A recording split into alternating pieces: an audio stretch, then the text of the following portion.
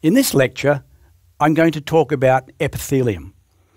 Epithelium is one of the 4 basic tissues of the body. The other 3 are connective tissues, muscle and nerve. Epithelium is very important to understand because it's located in most organs of the body. And if you can identify the different sorts of epithelium and you know the different functions of each of these epitheliums, then it's very important and very easy for you to understand then the structure of organs and being able to identify different organs. At the end of this lecture, I would like you to understand the following. Firstly, that epithelial cells are orientated in certain ways. They're also classified or named differently depending on how they appear, and also in some instances, their functions. They have certain surface specializations that have a very important role in some parts of the body. Epithelial cells are very tightly held together by junctional complexes, and I'll explain the different types of junctional complexes. Epithelia are also very tightly anchored to underlying connective tissue. Let me just summarize what the main functions of epithelia are, and then we'll look at the structures of the epithelia that serve these particular functions. Epithelia cover body surfaces. A skin is an example. Skin is the external covering of the body. It's a very specialised epithelium, and I'll talk about skin specially in another lecture. Epithelia lines the body cavities, such as the thoracic cavity, the pleural cavity, and the abdominal cavities. It also lines tubes. Some of those tubes are external to the body, such as the respiratory passages, the gastrointestinal tract, and some tubes are internal, such as blood vessels.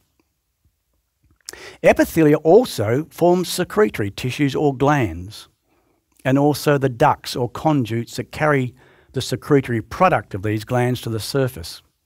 And they're also, in special instances, receptors. And we'll learn about those in more detail when we look at the ear and the tongue, and olfactory epithelium in the nasal cavity, and also the eye. It's very important, first of all, to understand what the characteristics of epithelium are. It has 3 major characteristics that really identify epithelia. Firstly, each of the epithelial cells has an apex, or a surface that's adjacent to the lumen, which is often a hollow tube. Here, you see a section through a collecting duct in the kidney. You don't need to understand the details of the kidney at this stage, but just have a look at this image, have a look at the section through this tube, identify the lumen, and identify the epithelial cells. They stain light pink. Some you can see have a nice round nucleus. In other instances, you can't see the nucleus because the section just hasn't passed through that part of the cell. But these epithelia all have a surface that opens into the lumen, which is that clear area in the centre. Epithelia also have a lateral border, and that lateral border has very important functions. And that's where junctional complexes occur to hold these epithelial cells very closely together. All epithelia sit on a basement membrane and therefore are anchored to underlying connective tissue. We call that underlying connective tissue lamina propria. And I'll be talking about lamina propria a number of times in this lecture and also in other lectures. Let's now look and see how epithelium is classified or named. Well, the first thing to do when you look at an epithelium is decide how many cell layers make up the epithelium. If there's only one cell layer, as you see in these diagrams, we call the epithelium a simple epithelium. And the second thing we do is we look at the shape of the cells. If the cells are a lot wider than they are in height, or they're flattened, we call it a squamous epithelium, a simple squamous epithelium. If the height, the width, and the depth of the cell is about the same, we call it a simple cuboidal epithelium. And if the height is far greater than both the width and the depth, then we call it a simple columnar epithelium. Sometimes the epithelial cells or the epithelial layers may have many more cells, not just the one cell. In that case, we call the epithelium stratified. And again, we further extend that classification depending on the shape of the surface cells. They could be squamous at the surface, so we call it a squamous non-keratinized epithelium, or a stratified squamous non-keratinized epithelium. The surface cells may be cuboidal, so we call it a stratified cuboidal epithelium. Or, as we see in skin, the surface cells may be keratinized, so we call it a stratified keratinized epithelium. Rarely, we may find an epithelial surface that is stratified and the surface cells are columnar. In that case, it's called a stratified columnar epithelium. There are a few unusual epithelia, such as the ones shown here. If you look at the pseudo-stratified epithelium in this diagram, the nuclei of the epithelium appear to be at different levels or different heights, and it gives you the impression that that epithelium is stratified. But in actual fact, if you look at sections through this epithelium using an electron microscope, you'll see that all the cells sit on the basement membrane. So although it appears to be stratified, it isn't. It's simple. So we call this a pseudo-stratified epithelium. And sometimes on the surface of these cells, there are specializations that I'll talk about later on. There could be cilia or microvilli. Sometimes we might call this a pseudo-stratified ciliated epithelium. The other two diagrams show a section through or a representation of the epithelium in the bladder or parts of the urinary passages. We call this a transitional epithelium because when the bladder is relaxed or emptied, the cells adopt a rather stratified cuboidal appearance. But when the bladder distends and fills with urine, then the surface cells tend to flatten out.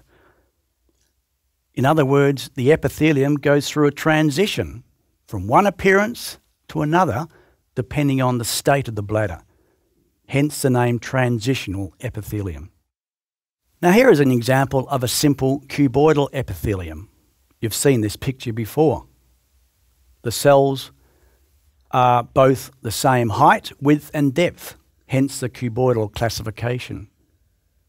Now, epithelia really carry out four major functions.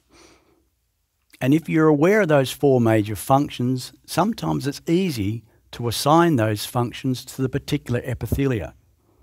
We saw earlier with the simple squamous epithelium, the function was a very effective transcellular transport. Very thin. Other epithelia, such as the one shown here, the simple cuboidal epithelium, are designed for very efficient absorption and also secretion of material.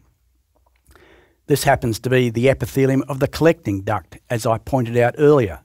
And these collecting ducts are very busily both absorbing and also secreting materials. Here is a simple columnar epithelium, again specialised for absorption and secretion. Often when the cell is very, very busy, they get very, very tall and the nucleus packs down to the basal area of the cell. Now, if you look at the shape of these nuclei, they're elongated towards the luminal surface. When you see elongated nuclei, it's a fairly good indication that the cells are columnar. Whereas in the previous slide, you may have noticed that the cell nuclei were nice and rounded, When you see rounded nuclei, you can be pretty sure that the epithelium is a cuboidal type of epithelium. Well, here's a stratified epithelium designed to be a barrier to protect. It's a wear and tear type epithelium. It's found in places like the oral cavity, the vagina, the esophagus, places where there's significant wear and tear. And the cells are lost as they move towards the surface. They're rapidly produced in the basal part of the epithelium, and those cells move to the surface, and as they move to the surface, they change their shape and are lost to the surface as a result of wear and tear. That's the fourth major function of an epithelium, and that's why this epithelium is structured in this way. Remember the four functions: cellular transport, absorption or secretion, or both, and here, wear and tear. Sometimes you have an epithelial surface, such as the one shown here, of pseudostratified epithelium. And remember that although the nuclei here seem to be at different heights, all the cells are sitting on the basement membrane.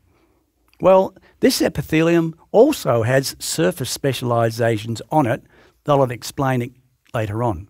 These surface specializations are cilia, and they can transport secretions along the surface, foreign bodies, and also cells in certain organs. They're mainly associated with pseudostratified epithelium, as you see here. You can also see pale secreting cells in this epithelium. They're secreting material onto the surface, whereas the darker stained cells are absorbing. So sometimes in an epithelium, you can have a number of cells performing the functions of that epithelium. Here's a section through the urinary tract, the bladder. And on the left-hand side, you can see the cells have a cuboidal type of appearance. It's very thick epithelium, but they're flattened on the right-hand image when the bladder is distended. And at the apex of the cells, particularly those on the surface, you can see rather an eosinophilic or a pink or reddish stain. They're special plaques inside the epithelial cells that prevent water and also salt from passing across the epithelial surface. And that's very important in the urinary tract and in the bladder, because the kidney goes through a lot of work, a lot of functions to make sure that we get rid of excessive electrolytes from our body, such as salt. Well, we don't want that absorbing back into the body through the bladder. That would defeat the purpose of our kidneys. So it's important that in this epithelium, they have this special role of resisting the transport of water and salt. Often this epithelium is also called urothelium. Now here's an example of stratified squamous keratinized epithelium, skin. And the very top part of the image, you can see some purple stained material. That's keratin. It's very thick skin, such as we have on the palms of our hands and the soles of our feet. Wear and tear. And as I said earlier, I'll talk about skin in a later lecture. Well, epithelia in other parts of the body, or in some parts of the body at least, are given special names. I'm not going to go through all the names here. You can read through these names, but the main important point is that sometimes you'll come across terms like endocardium or endothelium or respiratory tract epithelium or mesothelium or olfactory epithelium. They relate to very special names we give to epithelia in certain parts of the body. And we'll come across these special names in later lectures. I mentioned earlier when I spoke about the three characteristics of epithelia that they have an apex, that they have a lateral border, and they sit on a basement membrane. So these cells have polarity. Recall from an earlier part of this lecture, I explained that epithelial cells exhibit polarity. And that means they have apical surfaces or apical domains, they have lateral domains and basal domains. Now, if you look at the diagram shown here, and you look very, very carefully at the surface of the epithelium in the section imaged here, again you can see that on the surface of the cells there is a specialisation called microvilli, shown in the diagram. Microvilli are very fine structures that are one example of the surface epithelial specialisations. So I'm going to now look at the apical borders of some cells and describe some of these surface specialisations. They're unique to epithelia. They're different and they have very important functions. They include microvilli that we saw previously on this columnar epithelium.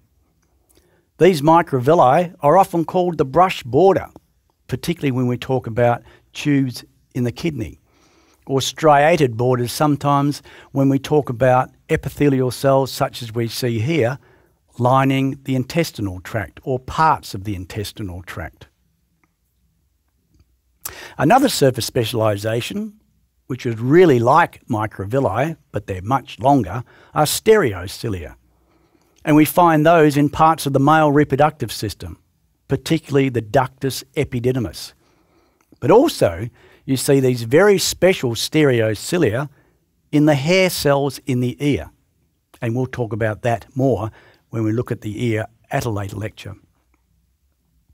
And then on the surface of the cells on the right-hand side, I showed these previously, in pseudostratified epithelium, there are cilia, long hair-like structures projecting from the cell that help to move things along the cell surface.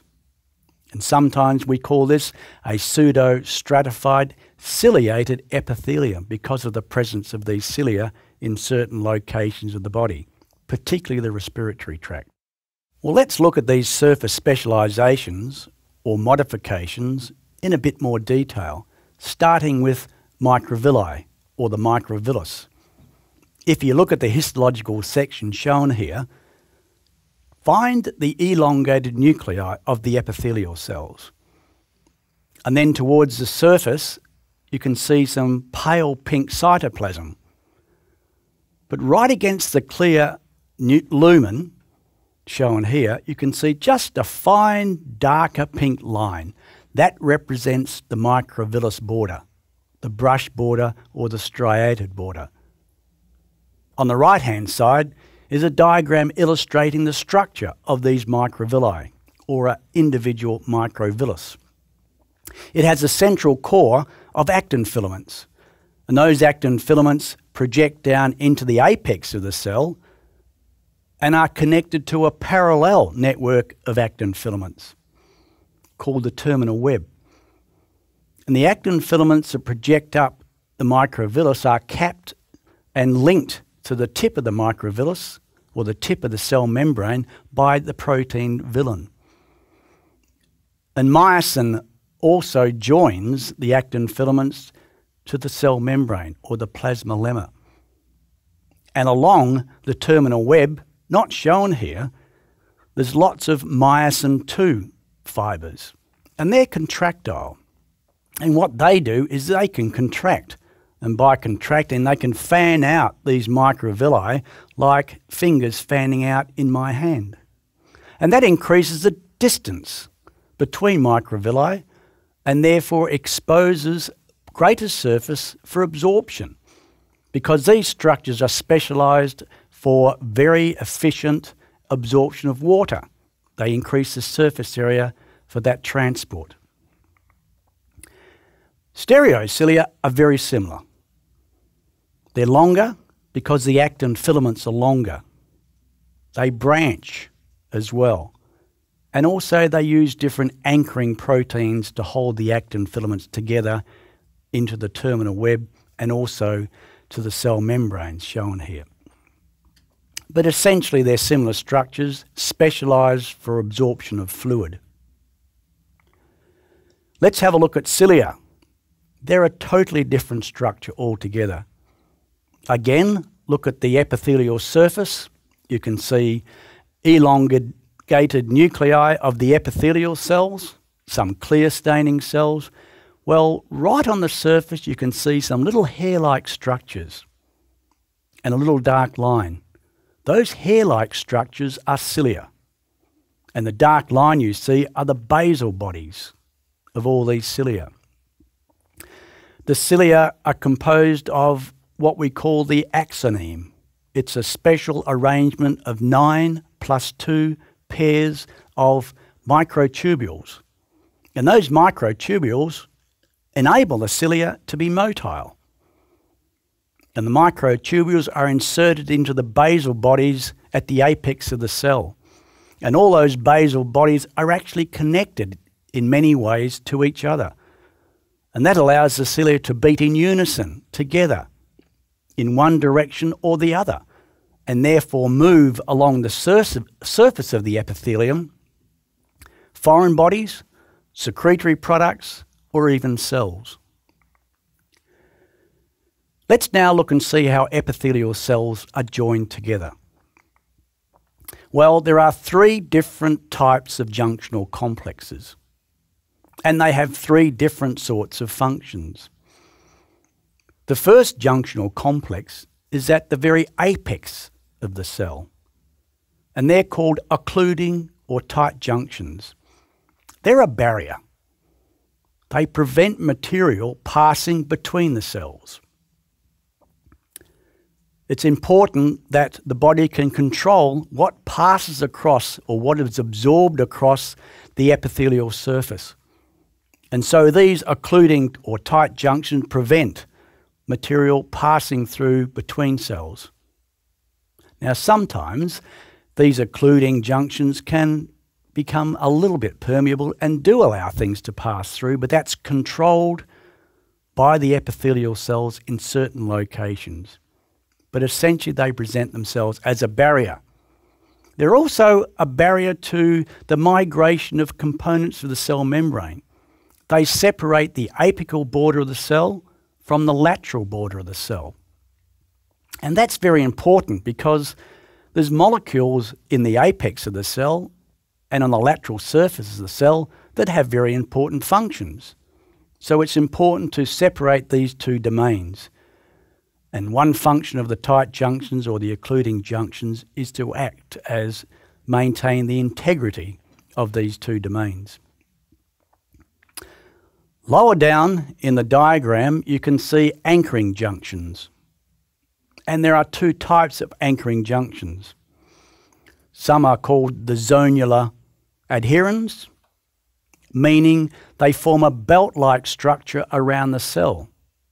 The occluding junction do the same. These zonular adherens are actually attached to the actin filaments of the cytoskeleton, and they link the cytoskeleton from one cell to its neighbouring cell. The other type of anchoring junction is the desmosome or macular adherens. These are little spot junctional complexes, spot welds if you like, and they attach to the intermediate filaments of the cytoskeleton of one cell and also to another cell. So these anchoring junctions link the cells together so that the epithelium acts as a cohesive unit. And the remaining type of junction is the communicating junction or a gap junction. These consist of proteins, connexons, which enable things to pass between the cells, things like anions, nutrients, and various other chemical signals. So cells can communicate with each other via these gap junctions. And that's very important for smooth muscle cells to be able to contract in a sequential manner, and also cardiac muscle to contract in a similar sequential manner. The lateral surfaces of epithelial cells also are very specialised. In this electron micrograph, there are interdigitations between projections of adjacent cells. These interdigitations are very important because they allow the distance or the space between cells to actually expand. And this is important sometimes in the transport of fluid. Normally, sodium pumps pump sodium into the space between cells in these lateral border regions. And chloride ions or anionic substances follow to maintain electrochemical stability. Now that immediately creates an osmotic gradient. So water passes then from the cell into these lateral regions. And on the other image you see, the section through an epithelium of the gallbladder, you can see white clear spaces between the cells. This is an example of where water is passing from the cell into these lateral spaces, and then the occluding junctions prevent that water from then going to the surface. The hydrostatic pressure builds up, and so the water flows back into the connective tissue underneath the cells and to be absorbed then by the body. And this is a way of the gallbladder being able to concentrate bile. The basal surface of cells also are very specialised. Here you see on the left-hand side a number of mitochondria aligned along the basal surface of epithelial cells. There are also lots and lots of basal folds of the cell membrane. And that's because across this epithelial surface there is a lot of transport of fluid as well and other substances. So the mitochondria are there to provide the energy for active transport, and all the foldings is to increase the surface area for these transport proteins and transport channels. And when you look at the sections of epithelia that have these sorts of specialisations, they have a rather striated border. Like little stripes appear at the basal part of the cells that we call the striated border. And these are typical of striated ducts in protein secreting glands that I'll talk about when we look at glands in a later lecture. There they are there, shown on the image. Very fine pink striations. Another very important structure to consider when we're talking about epithelium is the basement membrane. Here is an epithelial surface. It happens to be pseudo-stratified, ciliated epithelium, and it's supported by a basement membrane, which appears quite thick here. In other epithelia, it's often difficult to see. I'm going to use the basement membrane only when I talk about epithelia. There's often confusion between the term basement membrane and the term basal lamina. Basement membrane really refers to the structure you see with the light microscope. Basal lamina is part of the structure you see using the electron microscope. There's actually another layer you can see using the electron microscope called the reticular lamina. And the epithelial cells actually secrete components of the basal lamina, but connective tissue cells secrete components of the reticular lamina. And so in tissues like muscle and nerve, instead of using the word basal lamina, we use the word external lamina, because the basal lamina usually only refers to the description of epithelia at the electron microscope level. But I just tend to use the term basement membrane when referring to epithelia and when looking at this epithelia with the light microscope. And you can see listed there a number of very important functions that these basement membranes fulfill in the body. I mentioned earlier that some epithelia contain a number of different sorts of cells, and these cells have different functions. Here is an example of where epithelial cells have invaginated or grown down under the surface into the underlying connective tissue or lamina propria. And these cells become very specialised to be secretory cells or be glandular tissue. And that's going to be the subject of a later lecture that I'm going to present for you. So in summary, it's important you know how we name epithelia. It's important you know the certain specialisations on the surface of some epithelial cells, the sorts of ways in which cells are held together in epithelia, and the way in which they're anchored by the underlying basement membrane.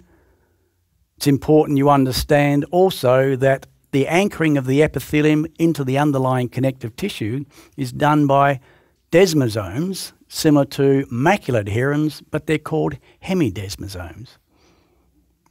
So I hope you've enjoyed this lecture on epithelia. I hope you now appreciate what epithelia does in the body, because you'll be able to use this as a way in which to identify different organs and different tissues of the body and the jobs these epithelia do. So thank you very much once again for listening to this lecture.